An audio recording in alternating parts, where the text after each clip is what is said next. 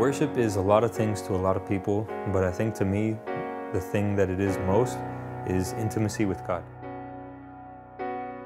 I think it's a time where you can just let go of all your worries and all your problems, all your concerns, and just hand them over to Him and just take some time to not focus on any of that and to just focus on Him.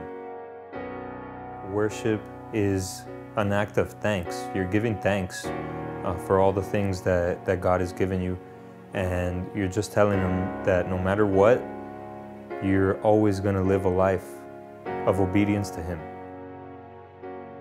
Worship is more than just music.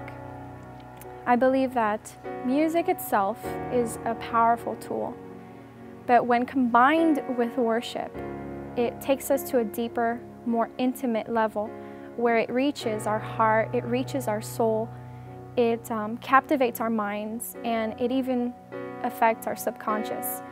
I believe worship is connecting with our Savior, Jesus Christ, and God the Father.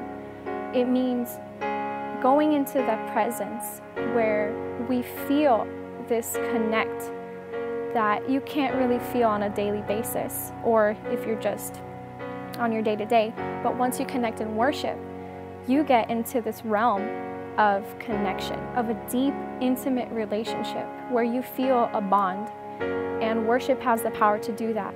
Through music, we use music as that tool to engage.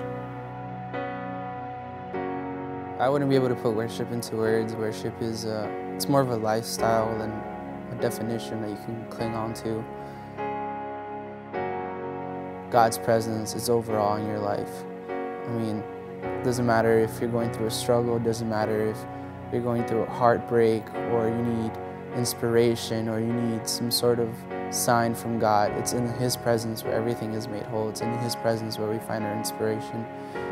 Worship to me is just much more than guitars or lyrics or cool songs or lighting. It's be able to lose yourself in your Creator and understanding that without Him you're utterly nothing.